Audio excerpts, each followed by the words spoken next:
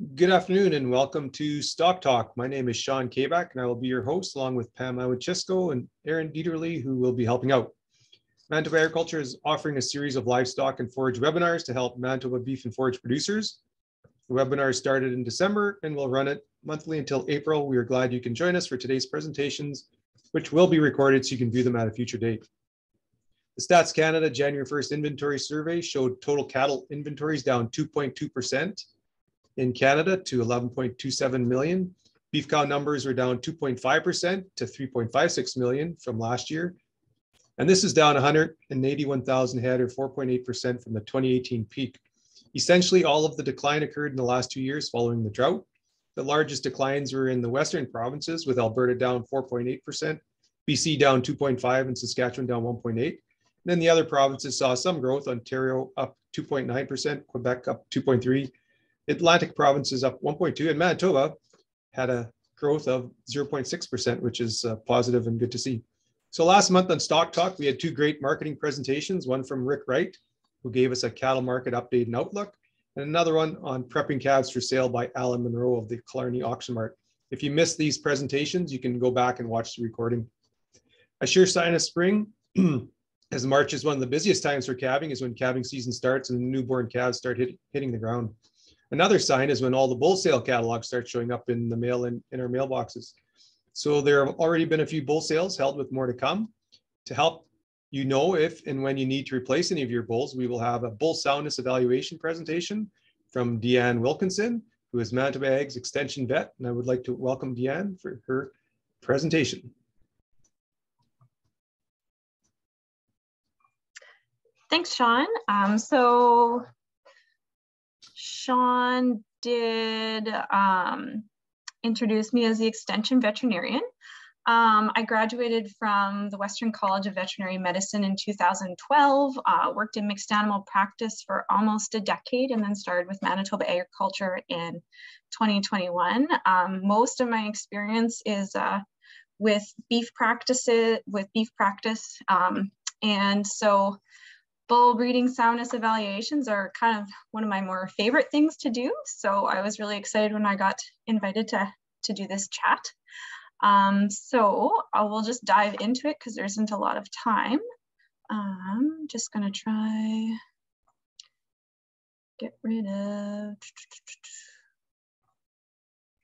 there we go. So yeah, bull breeding soundness evaluations.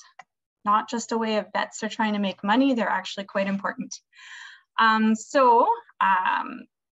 just wanted to start with a little outline of what I was going to be covering. I'm going to go over the nuts and bolts of bull breeding soundness evaluations, starting with their importance, and then I'll go over the different sections of the evaluation.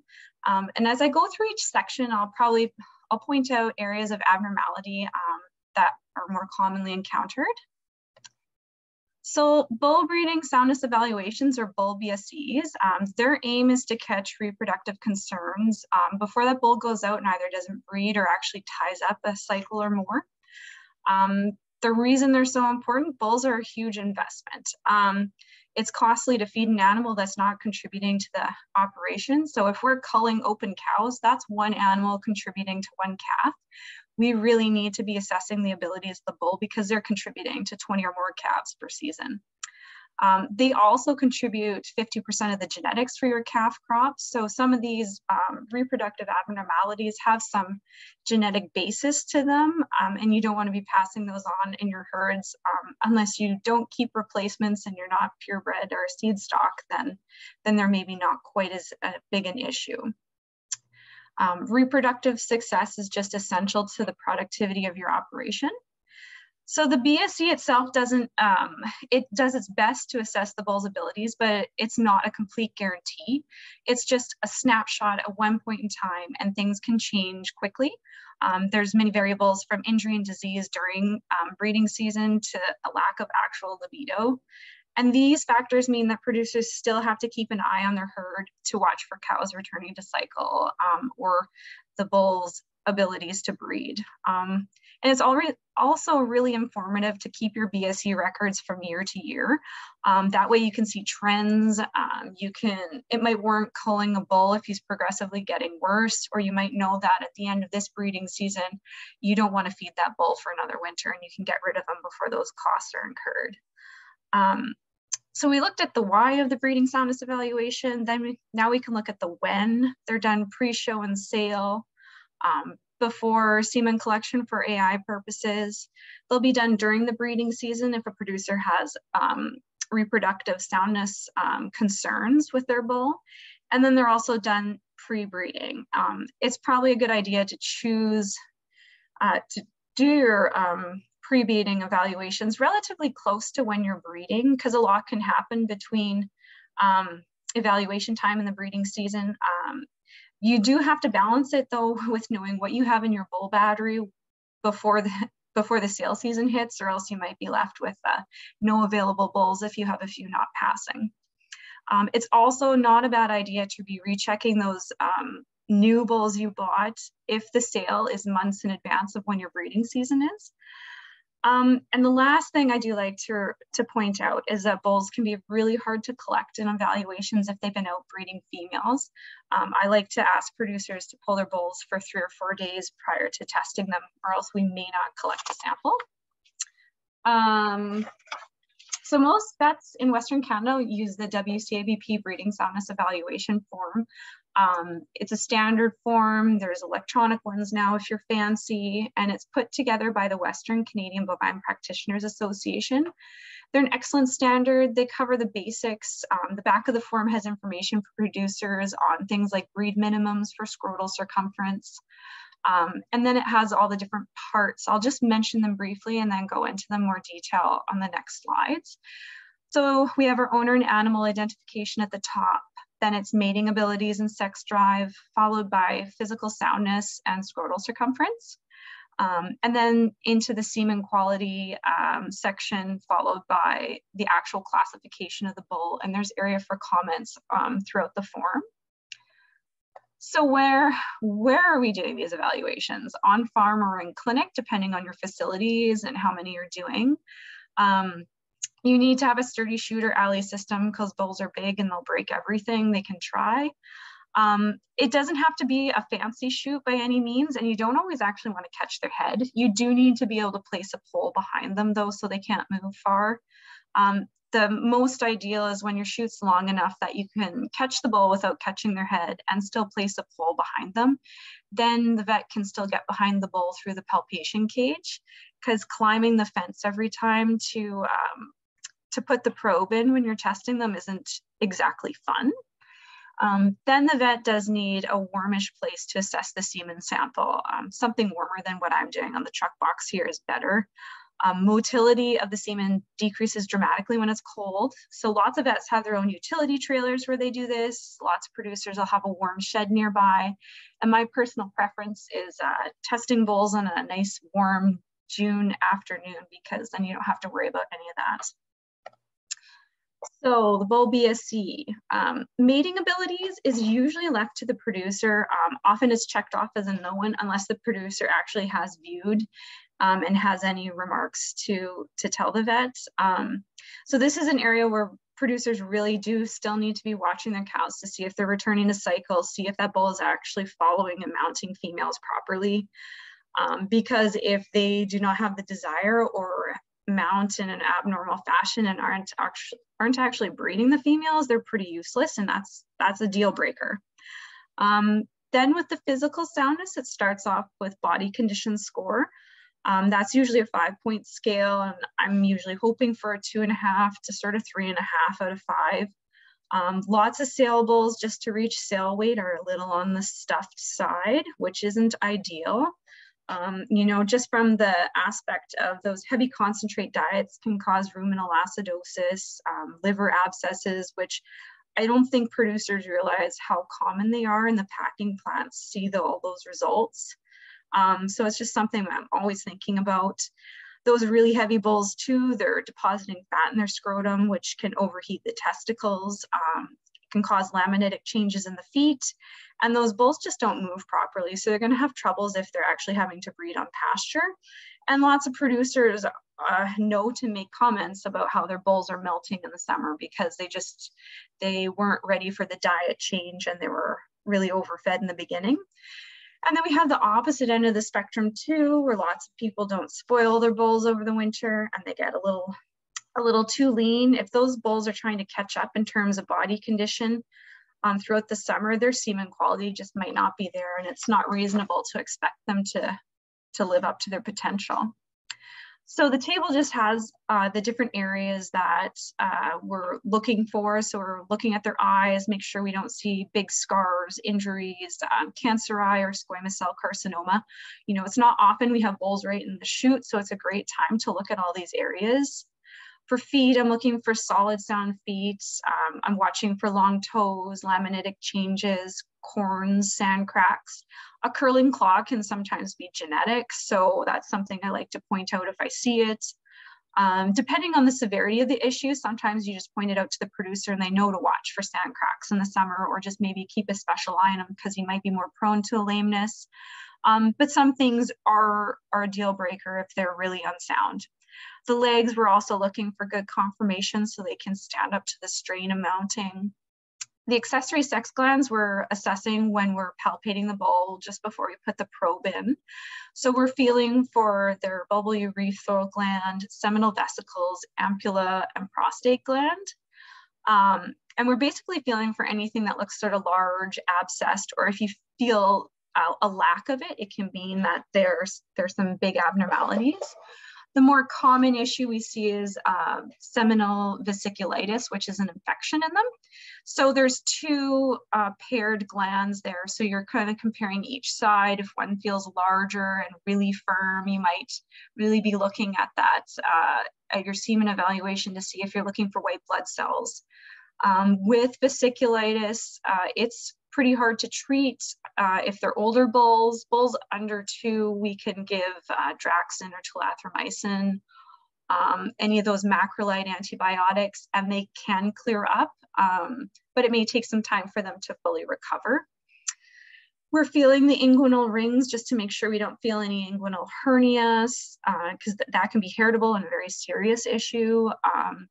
As we're doing the evaluation, we're looking at the penis for warts because they can be removed, but you want to remove them quite in advance of breeding season.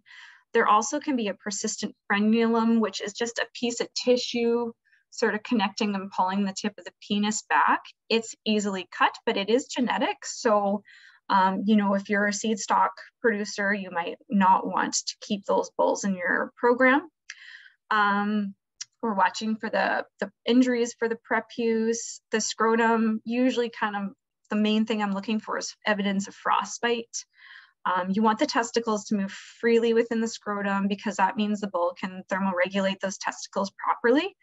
And you want the testicles themselves to be firm, not rock hard. If they're feeling softer and don't feel the scrotum normally, you might be thinking of some issues like degeneration. And you don't want them twisted either because that can interfere with normal sperm movement. The epididymis is sort of the last thing I'm feeling for.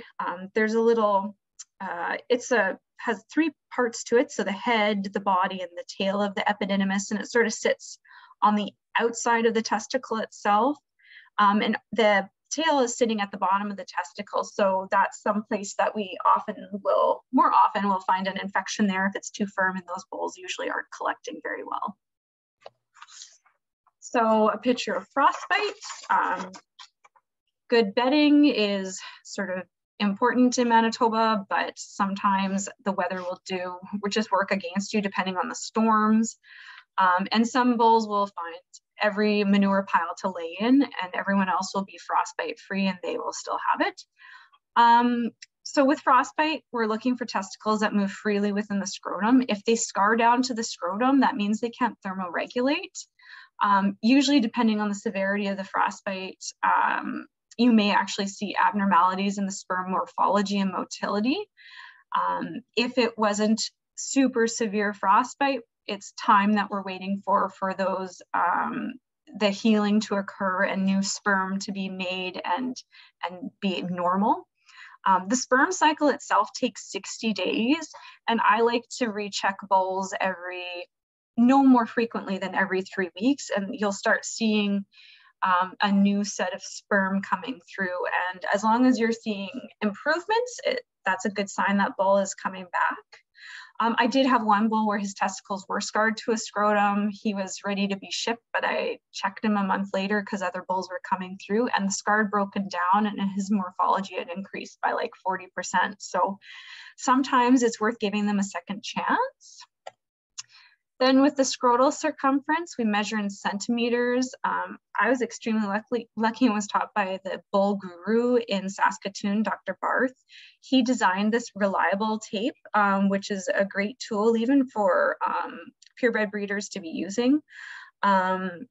So bulls' measurements should be at or above the minimum established values for their breed at their specific age. They're considered questionable or unsatisfactory if they don't meet the breed minimum. Usually that means they have some fertility issues too. Occasionally we can have small scrotal circumference bulls collect totally normally, but they're still considered questionable in that case.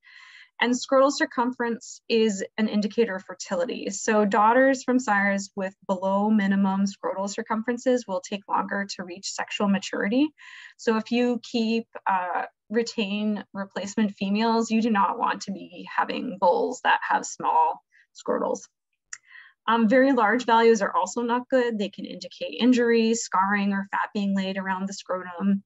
Scrotal measurements increase as they're aging, and then they sort of plateau and increase at a smaller rate. So from 11 to 12 months, they're increasing by about 1.5 centimeters per month.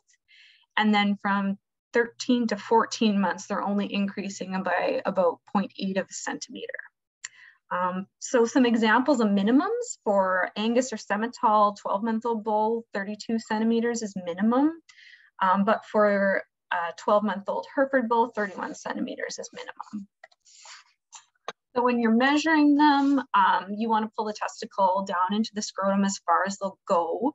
You place the tape across the widest part of the testicles, and it has a spring-loaded button, and you push the button until it reaches the intersection between the red and the green. So this really tries to remove variation between vets because we should all be applying the same amount of pressure. And it is very repeatable. So it's a really nice tool, and it's something that purebred breeders can be using just to assess their bulls as they're growing older, just so they have an idea if someone looks small, they can actually go and measure them. So looking at semen quality itself, we're collecting usually with electroejaculation. I was taught that you actually get a better sample with electroejaculation versus massage. Now, we indicate if they protrude or not. Some practitioners will actually grasp the penis as they protrude so that they can assess it. And there is the occasional bull that won't protrude just because they didn't like how the test was feeling. And those ones I'll always try to write down on the evaluation that owners should watch to ensure that they protrude properly when they're in a breeding situation. Because there are sometimes where there could be scarring or a congenitally short penis, and they can't actually enter the female, so they're not actually breeding anything. With the volume of sample, more isn't always better. Bulls can have a rusty load where they'll have a really large volume and lots of it will be dead. Sometimes they need to be cleaned out, but sometimes they do have something else going on. So I'd usually just collect enough volume, a few mils, so that you have enough to stay warm while you're examining it. We're looking at the density, so that's how thick it is. Creamy is better. If it gets to be sort of milky and watery, we're probably not getting a great sample. Sometimes that's more because the bull just wasn't his day. Sometimes it's we were collecting it a little too early or a little too late. So we don't actually pass or fail a bull based on the density. Now we do look at gross motility, which is looking at the swirling under really low power. So we want to see a thick sample swirling a lot. And then we go down to higher power and we look at the individual sperm. And that's called individual motility. So with individual motility, we want to see at least 60% of the sperm swimming straight across the screen. It's no good if they're swimming in circles, because that means that there's some abnormalities and they may not breed. So that is one of the parts that they need to pass a test. Then we look at staining alive. So with our stain, when we're making the slides, dead sperm show up as pink and live will be white, and they have to have at least 60% to be alive. Usually we can eyeball that because it's either looks good or it doesn't look good at all. And then we look at the actual morphology, which is kind of fun. So they need to have at least 70% normal sperm in terms of morphology. Some of the common defects we see are proximal droplets. So that's a little circle that's right at the base of the head, and we see it often in immature bulls. They don't move properly and they won't fertilize the egg. And then we have the distal mid-piece reflexus, or DMR. It's really common. It can be seasonal, so we can see it a little bit more in Angus bulls in winter season. Their individual motility won't be very good because they're swimming in circles. So if you have poor motility, you might see these DMRs a bit more. And then we look for head and nuclear issues. Nuclear defects in the head are a lot more of an issue because they can actually swim up to the egg, bind to the egg, start that zona reaction, and then they'll block other sperm from fertilizing that egg. But because they're abnormal, they're not actually going to create an embryo. So they basically have ruined a whole cycle for that cow. The acrosome issues, so a knobbed acrosome is a flat top to the head. It won't cause this zona reaction, so it's not as big a deal, but if there's lots of them, it will decrease fertility. And yeah, when we have tail and mid-piece problems, those sperm just start swimming straight, and they'll usually get filtered out at different places in the female. So in my picture, a normal sperm I've sort of labeled here with the head. It has a nice round shape to the head. The sort of neck of it isn't super narrow. Then the mid pieces are sort of the first part of the tail. The principal piece is further on, and the end piece is the very end. The black arrow is pointing to one that has a completely coiled up tail, and that's called a dag defect. We can see it sometimes if just, there's frostbite or something. If there's lots of them, then it might be genetic.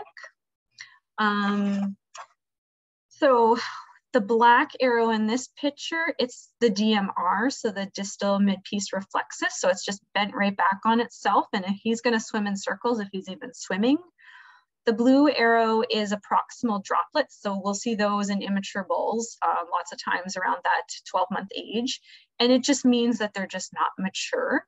We can also see it with things like frostbite too, and you can notice that there's white circles in other places along the slide. Those are droplets that actually fell off other sperm, so it's kind of interesting when you can see them and they're actually still attached to the sperm.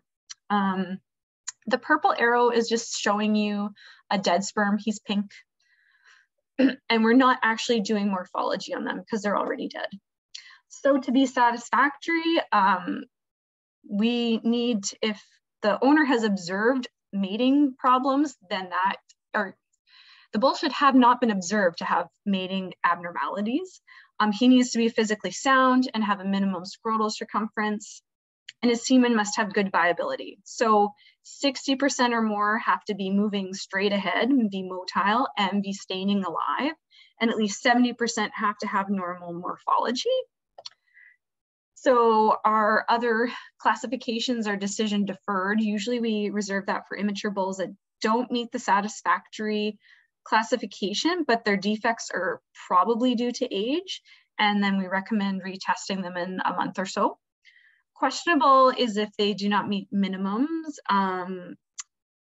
but they possibly may retest. So if a bull is below minimum scrotal but has good semen quality, we may say questionable, like he's not technically a pass, but he's not a full-on fail.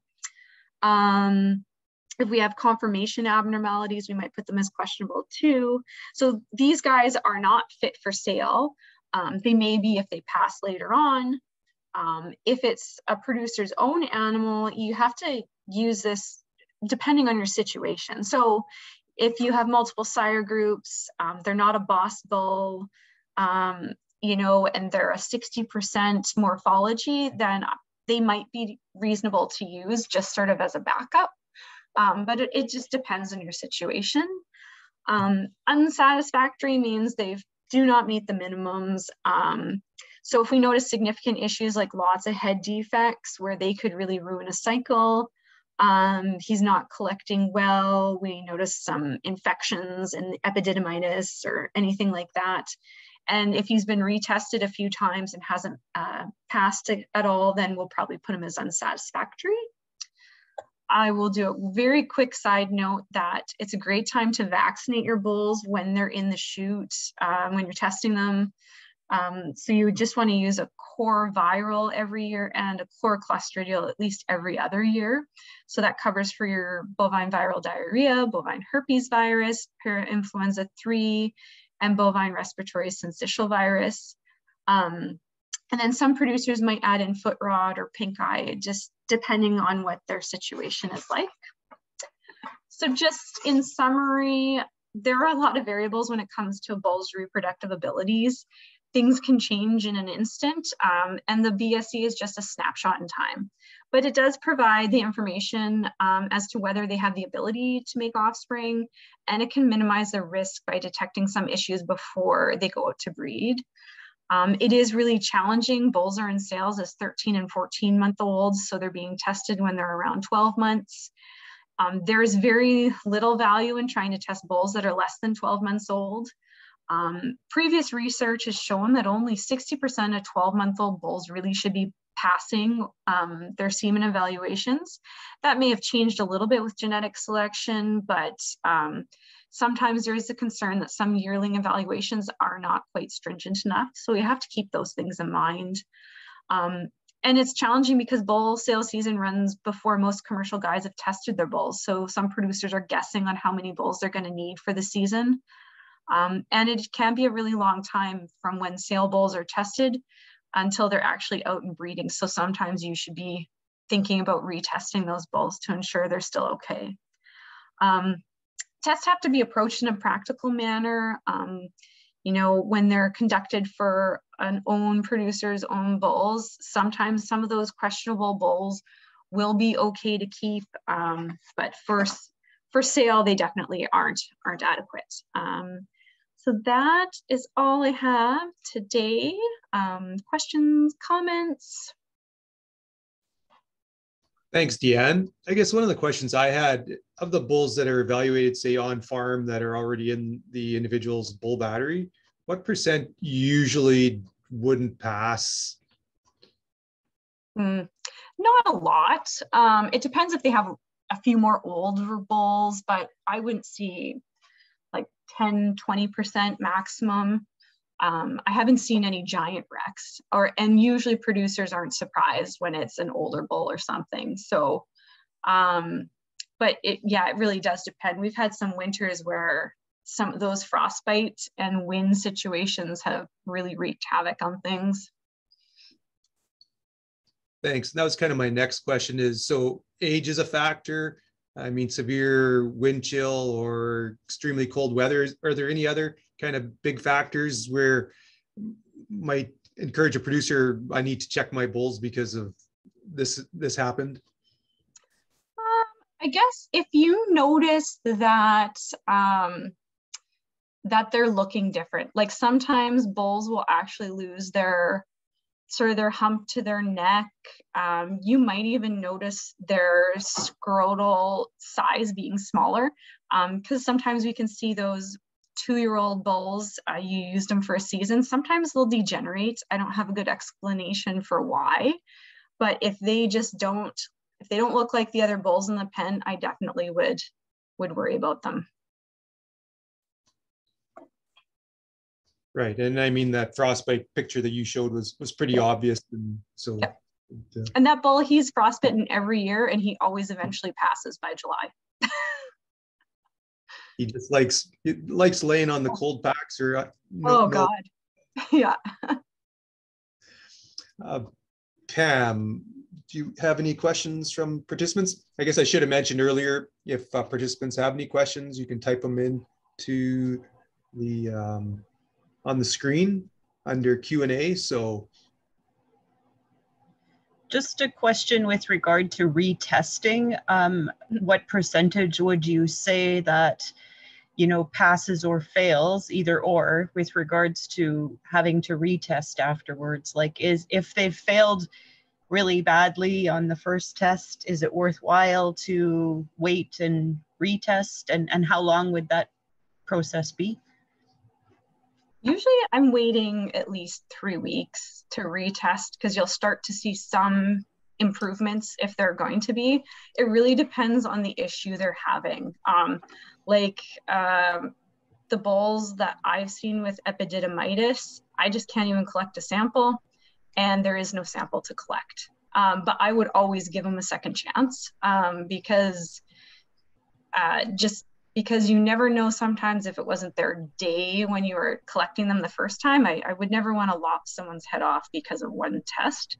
I guess they're the only frostbite I've ever seen where I think the bull almost sloughed everything, that we did actually test him again and he didn't pass. But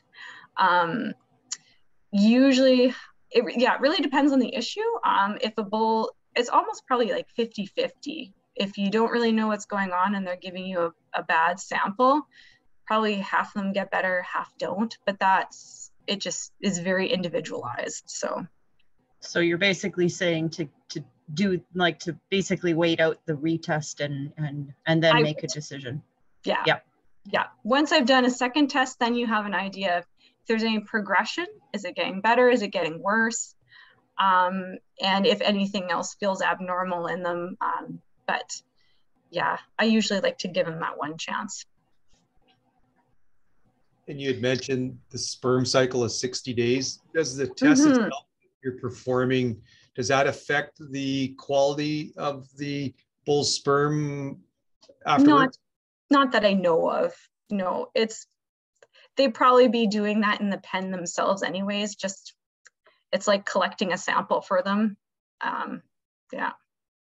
Okay. No, that's kind of whether it was an old myth that was out there before, that there was a stress caused by the BSE that's being done, but it's good. I have never encountered that, but. That's it for questions, Sean. All right. Well, thank you, Deanne, for that informative presentation. And if producers would like to contact Deanne directly, that's her contact information on the screen. So feel free to give Deanne a call or send her an email or a text. So thank you, Deanne. So now that you know if you need to upgrade or replace some of your bulls, you have to decide on what are you going to buy. Because your herd sires represent 50% of your genetics, selecting your next bull is an important decision to make genetic improvements in your herd. So to help you to make that decision easier and to provide some bull buying and selection tips, we have Andrea Berthollet, who's a Manitoba Ag livestock and forage specialist in the Killarney office. So I'd like to welcome Andrea.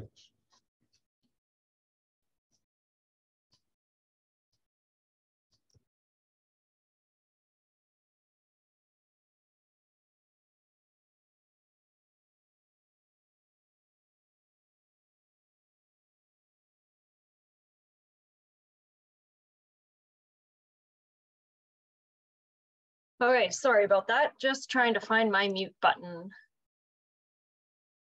Can you hear me now? Yes, we can. Okay, fantastic. Sorry about that little pause. So yes, my name is Andrea Berthollet, and I work out of the Killarney office as a livestock and forage extension specialist. I also farm with my partner and his family. We run about 350 cow-calf pairs, purebred and commercial. So I'm going to talk a little bit about bull selection and bull buying tips, as 'tis the season.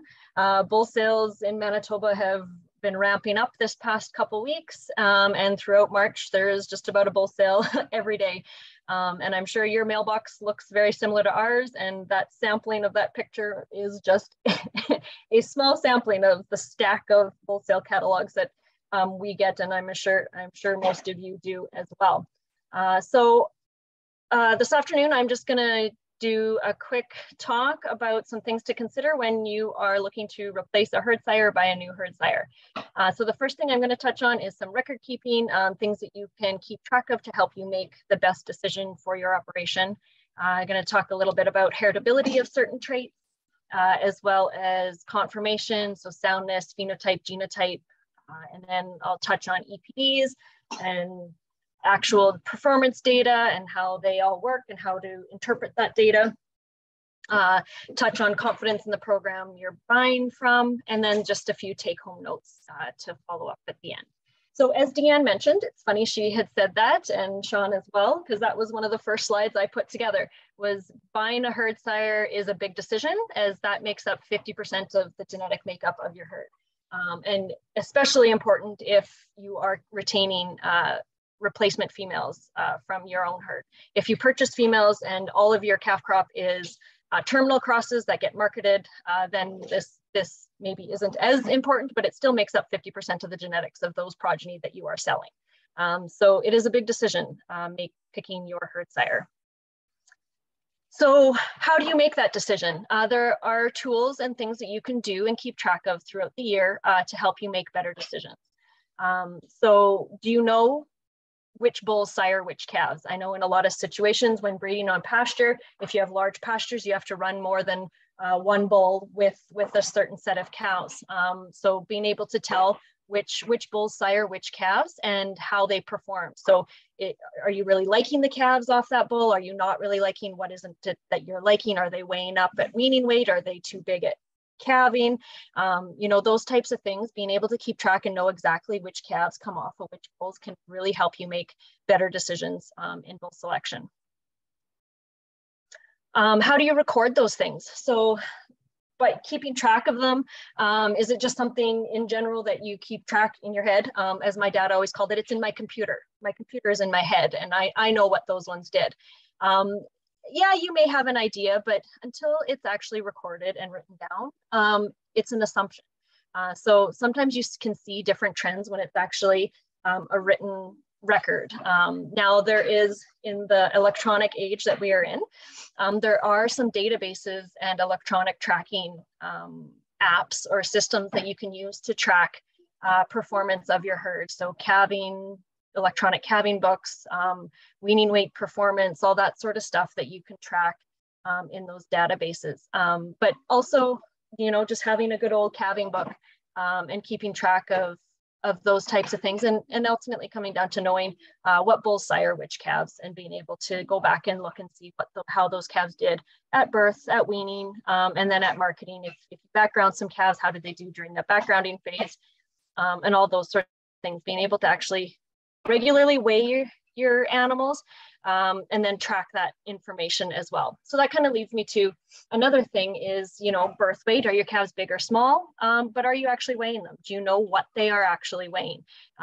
If you think your calves are really big and you weigh them and they're really 85 pounds or something like that, or vice versa, they're too small, but they're, you know, do you know where you're at ultimately is what it comes down to. And then same with weaning weight. Run those calves across the scale if you can, get an idea of where they are and keep track of that. And then, you know, on to the next phase of backgrounding or feeding them, especially if you're, you know, when it comes to just the management of those groups, to know how they're weighing up, what their gains are like, and then leading that back, tying that back to the genetics, where they come from, and being able to make the best genetic decisions to get the performance that you want to see out of your calves. So then, you know, keeping track of all this data, looking at what you've got, and are you where you want to be? What are your goals? So the first step in setting your goals and knowing, you need to know where you're at and where do you want to be, and then how can you get there. So record keeping is so important, and I think it's something that we need to put some more thought into, and our computers in our head may not keep track of everything that we need to. So finding a way to keep good records and being able to look back and assess those records can help you meet your goals faster. And when you're determining what your goals are and what you're looking for in a herd sire, you know, determining whether is your entire calf crop terminal? So are they all being shipped off the market, or do you keep replacement heifers? So do you want a certain herd sire? Do you want to keep daughters off a certain herd sire if you're planning to keep those heifers versus market heifers? So taking a look at those different traits and attributes when you're selecting your herd sire. And as Deanne talked about, know where you stand with your herd bulls before bull sale season. So do an assessment, because bull sale season is kind of a short, quick whirlwind, and a lot of producers don't need a bull till June or July, but there's no bull sales around that time or right close to that time. So having an idea of what you need and what you're looking for ahead of your breeding season will help you out. And having herd bull semen tested early to have an idea if there is any major issues. I've had this meme or little cartoon for a long time, and it makes me laugh every time I see it. So management of your herd bulls is important as well. Just because he bred last year doesn't mean he's going to be able to breed this year. And I know during the winter months, you don't need your bulls. You don't really think about your bulls. They sometimes get, thrown out in the back 40 and not managed or looked at nearly as much, but it is really important to make sure your bulls have adequate nutrition throughout the winter and adequate bedding to protect from frostbite of those testicles and that sort of thing as well, to ensure breeding soundness come breeding season. There is also a little tool on the BCRC, so the Beef Cattle Research Council has a bull valuation calculator. I've got the link up at the top of the screen there as well. So this is a quick calculator that can help you determine what you could afford to pay for a herd bull. Buying a bull is a big investment, and it's a big investment cost-wise, and it's a big investment genetic-wise. So being able to put some numbers to it and think to know what you could spend on a bull can help you make that decision as well. Because if you put all the numbers in here of what your calf crop is, what you wean your calves are, what you get for your calves, you might actually be able to spend a little more on a bull than you think you might. Once you go through and do this evaluation, you could maybe be able to access some top-end genetics by spending a little more money and be able to reach those goals a little quicker as well. So on the BCRC website, there is this calculator, so you can just do it right on the website, just like you see on the screen here, or at the bottom, you can actually download an Excel spreadsheet and you can input your own numbers and play around with it a little bit more as well. On the website, you can change some of the numbers. Anything that's in yellow, you can adjust those numbers and it'll do the calculation for you. So yeah, take a look at that calculator and you can play around with it, and it's a tool that can help you determine where your budget might be. So now I've kind of talked a bit about the decision making, the tools, setting your goals, what it is that you're looking for, and the impact that a bull can have. When you're looking at the different traits and determining which traits it is that you're looking to add to your herd, keep in mind the heritability. So heritability varies greatly between different traits. So typically your reproductive traits, so your calving integral fertility, longevity, maternal ability, those are relatively low heritabilities. Whereas you go to the other end of the spectrum, your moderate to high heritabilities are your carcass traits, so your marbling ability, your ribeye area, so size of the ribeye, your frame score, so your overall frame size of the animal is fairly highly heritable. So if you're thinking your retaining heifers, your cows or your calves are getting too small, too moderate framed for what the market is, and you're wanting to add a bit more frame score, buying a bigger frame bull is something that is fairly highly heritable, and you will see in the calf crop. Same as mature weight kind of goes along with that frame score. And then your moderately heritable traits are your milk production, feed efficiency, growth, so your birth weight, your weaning weight, average daily gain, that sort of thing, are your moderately heritable traits. So when looking at a bull to select, conformation is one of the most important things to look at. you know, structural soundness leads to longevity. So if you're investing, you know, $6,000, $7,000 or more on a bull, then you want to make sure you get 5, 6, 7, 8 years of use out of him. So take a good look at structural soundness, feet and leg set, the proper angle of their hoof, the hoof itself. You want that nice kind of square toe. You don't want them long and narrow. You want that nice square hoof, and then the correct set to their legs. You know, kind of a little bit of set to their legs, not poker straight and not stickle hawked, or extra set to their legs. That good soundness. And then from behind, you want to make sure that they're fairly straight and keep those back legs right underneath them. They're not bow-legged or cow-hawk where they stick them out to the side. And watch those bulls move. Get them out. I know lots of times when you're at a bull sale, they're in a lot of straw. It's hard to see them. Take that effort to get those bulls out in the alley or something like that, where there is possible, and take a good close look at how they move up and down the alley. Do they track that back foot? Should step right in the front foot's track or very close to it. You know, taking the time to assess the soundness of bulls will go a long way in the longevity of the bull. Phenotype versus genotype. So phenotype is the trait or the characteristic that you physically see in the animal, that the animal physically displays. Genotype is the genetic makeup of that animal. So your phenotype is your genetics plus the environmental impact, and that's what you see. So your genotype is the genetics behind the physical look of the animal. And there is a lot of genetic analysis these days too. So there's a lot of the breed associations do a lot of genetic evaluation for different traits, as well as genetic abnormalities and that sort of thing. So some of the more common genetic testing that you will see would be coat color. So if you've got a black animal, they can either be heterozygous black or homozygous black. Now, what does that mean? I know a lot of sale catalogs and things you will see homo black or heterozygous black. So here's a bit of a picture that shows what that means. So homozygous black, so in the top left-hand corner, you've got a homozygous black sire and a homozygous black dam. All of the progeny from them will be black. So if you buy a homozygous black bull, no matter whether you breed it to red or black cows, they're going to have black calves. Now, so both across the top are homozygous black bull.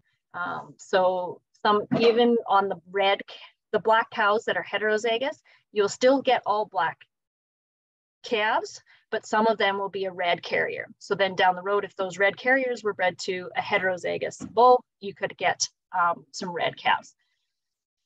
And then the bottom two are depicting using a heterozygous black bull. So you buy a black bull that's heterozygous, so that means he is a red carrier. He is black himself, but he is a carrier of the red gene.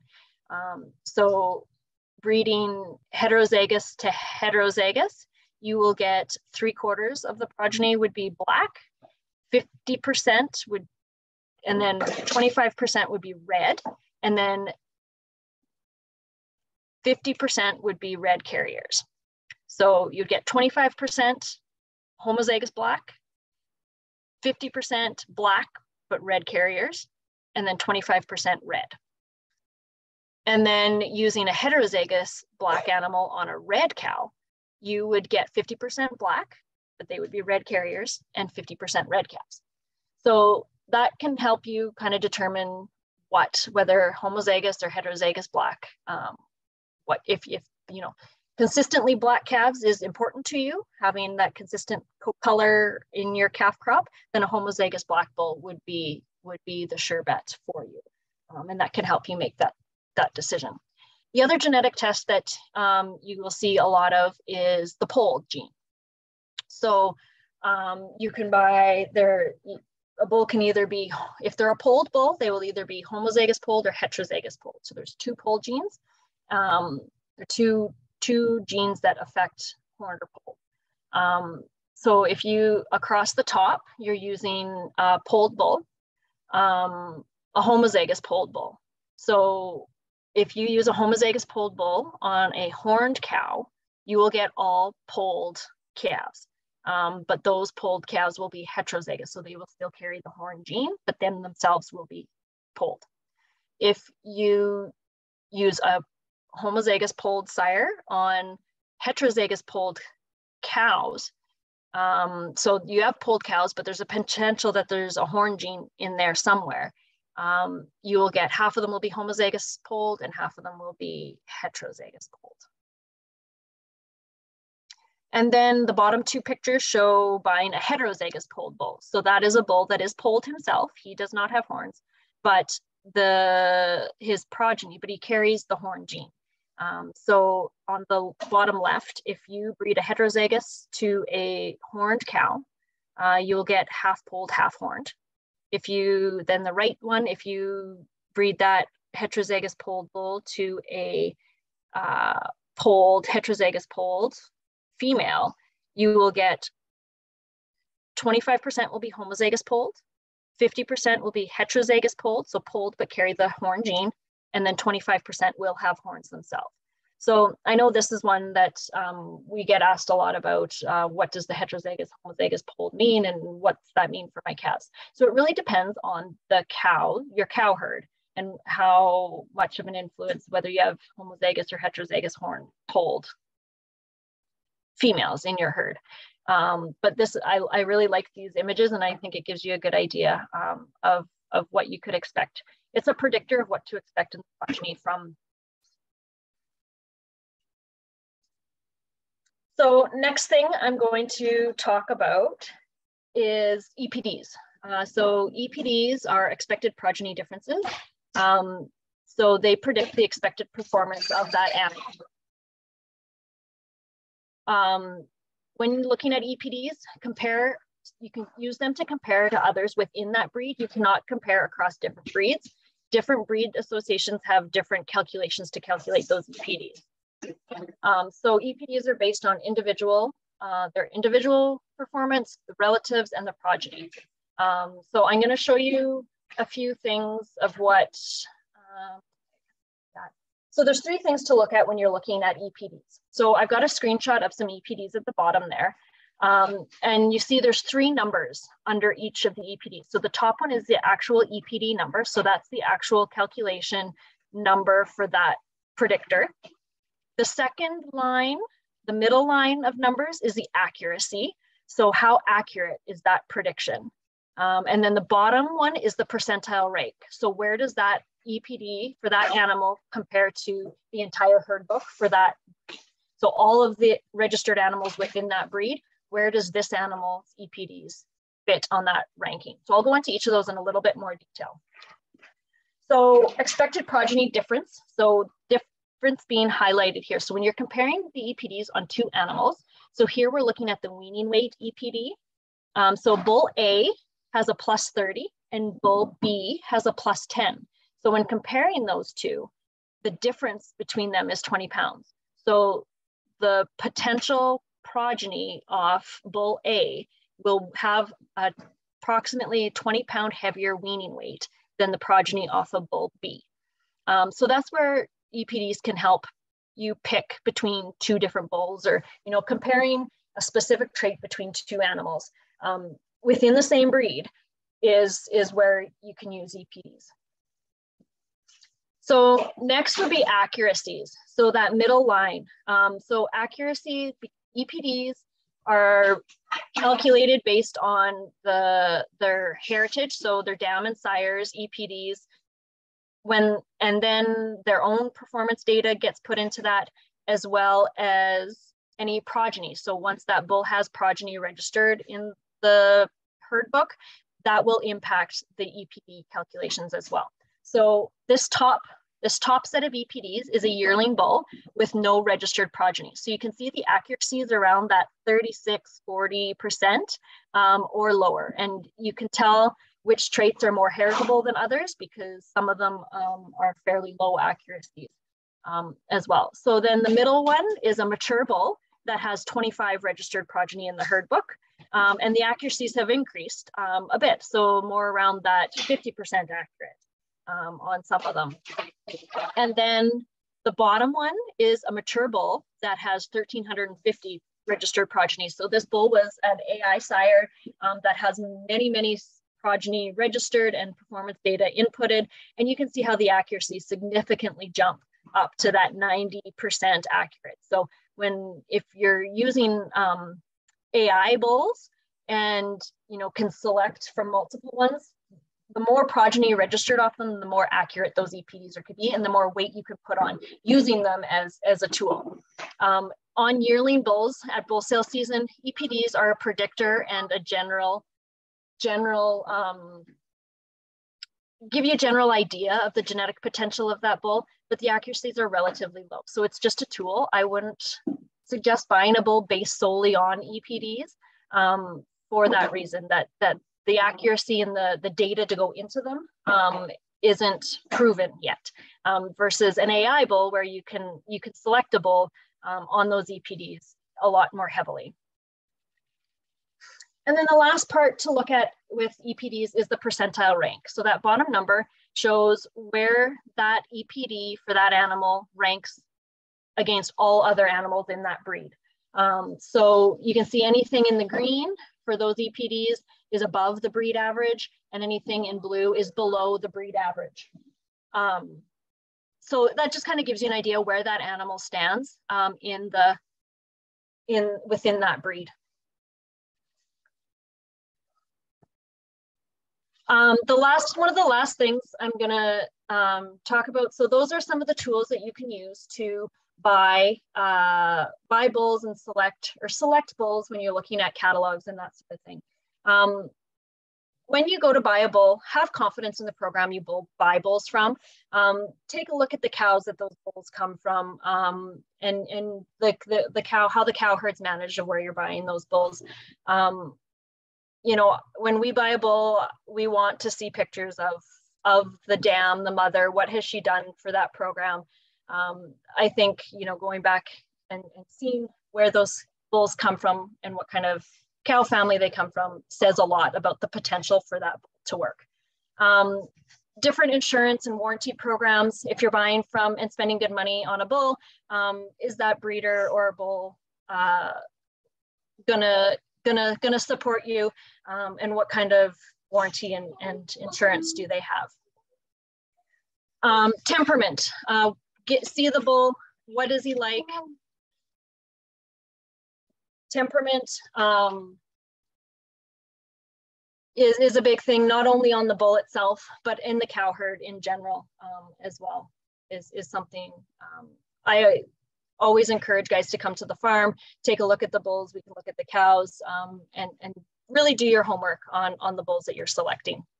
So a few take-home notes to wrap up. One would be avoid single trait selection. So I talked about lots of different traits and different tools that can help you select those traits depending what your goals are. Avoiding single trait selection is important.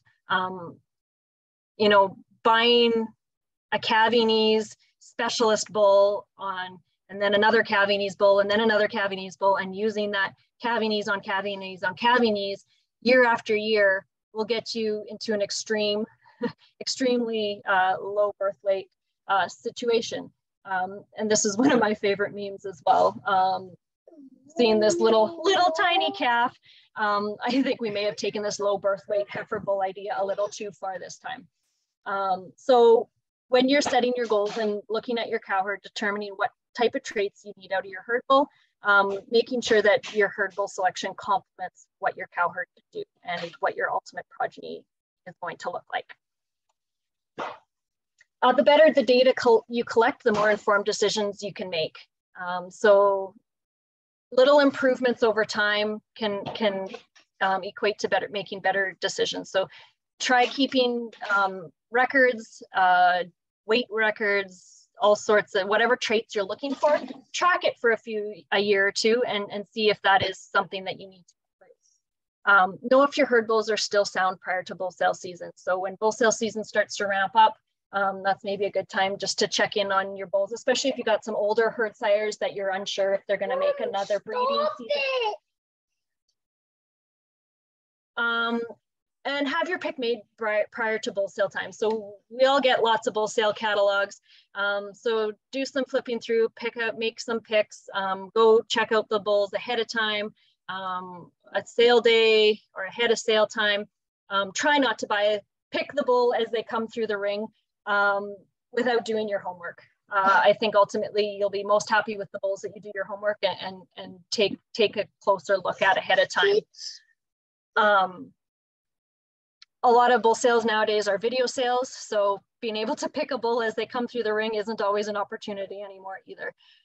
So make sure you have your homework done ahead of time. And that wraps up my presentation. So if there are any questions, please let me know. Thanks, Andrea. Is there a EPD, or do many of the purebred producers have the gestation length on the bulls? Because I know that's one of the factors for calving ease. If you have a bull that's got a shorter gestation length. Yeah, so the breed associations don't have an EPD for gestation that I know of. But you can always look into that breed association on the website. All the herd book is online, so you can search an animal's EPD and performance data within that breed association website and find all of that. But some producers do print gestation length in their catalogs. I know I have seen that before, where a lot of the seed stock producers, they do know exact breeding dates on their animals, and then can calculate out what the actual gestation was on that bull. So that is something that if the producer does track that, and I have seen it printed in some books, it's not a standard, I would say. But if it's something you're interested in, definitely ask the breeder that's, the bulls that you're looking at, because they might be able to figure it out for any particular bull that you're looking at. Yeah, because you could get a shorter gestation bull and you could still have some pretty growthy genetics and be productive, but you're not giving up that production just for the calving side. Yeah, exactly. So it is a tool that you could definitely help to make that decision.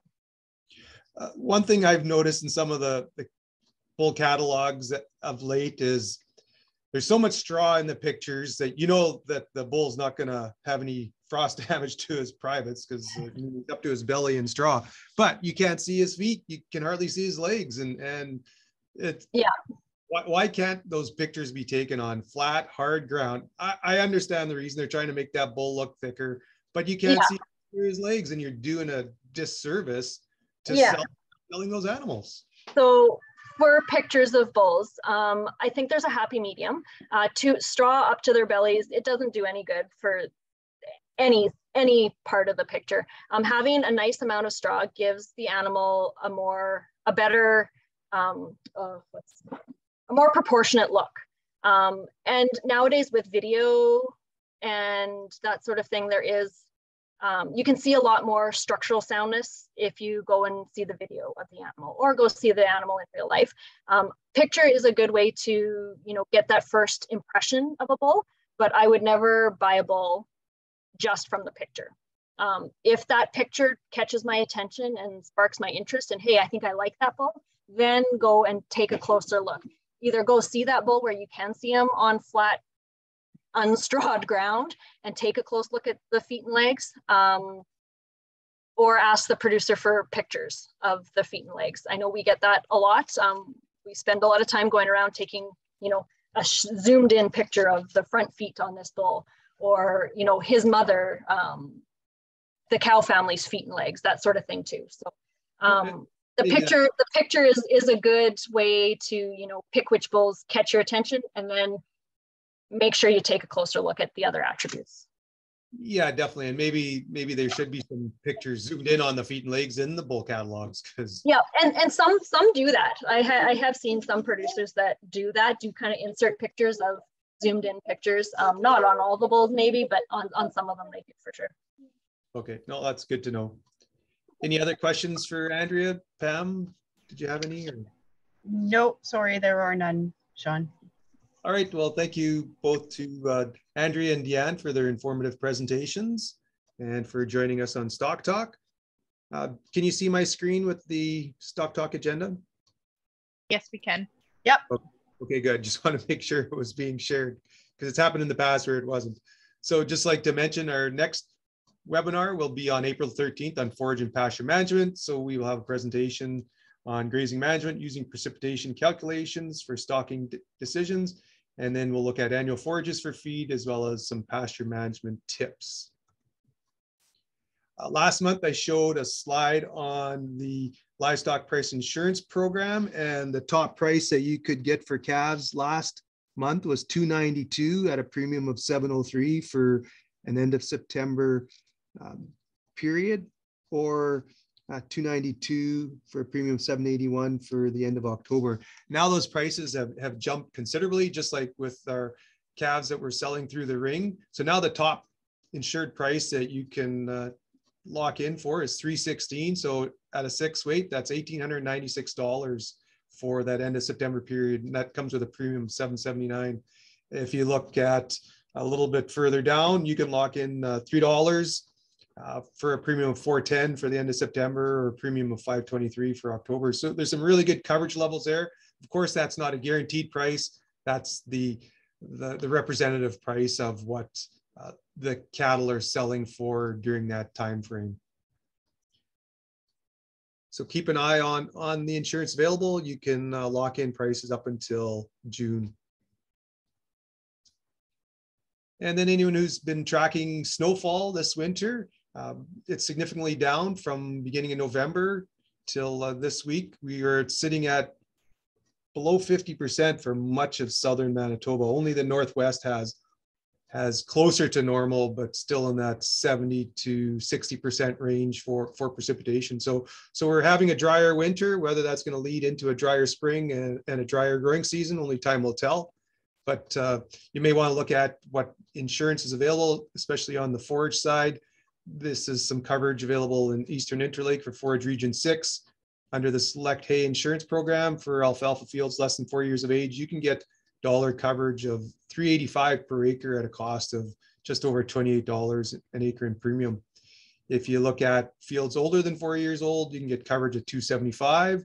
And then if you have alfalfa grass mixture fields, the younger fields, you get coverage at $275 for a premium of just under $18. So some pretty good coverage there for reasonable premiums. And you got to keep in mind that that includes the hay disaster benefit and forage restoration in these insurance programs. And then a more basic type of insurance is the basic hay at a lower cost, which covers all your forages. Deadline to apply is end of March for an agri-insurance contract, whether that's for forage insurance or for hail insurance. So contact your local MASC office if you want to sign up or make changes to the crops that you have insured. We have a number of specialists across the province: Pam's in Dauphin, Cindy's in Arborg, Elizabeth in Roblin, myself in Portage, Andrew's in Killarney, and Kristen is in Beausejour. And if you're needing any calving books, Seed Manitoba, forage adaptation, cost production, or other fact sheets, just contact one of our offices. And we do have 10 MASC and ag service centers across the province that you can stop in and pick up some of those resources. I just wanted to show you one of the websites with a lot of valuable information is the Beef Cattle Research Council. They have a number of tips on calving and calf management. And so feel free to check out some of those resources.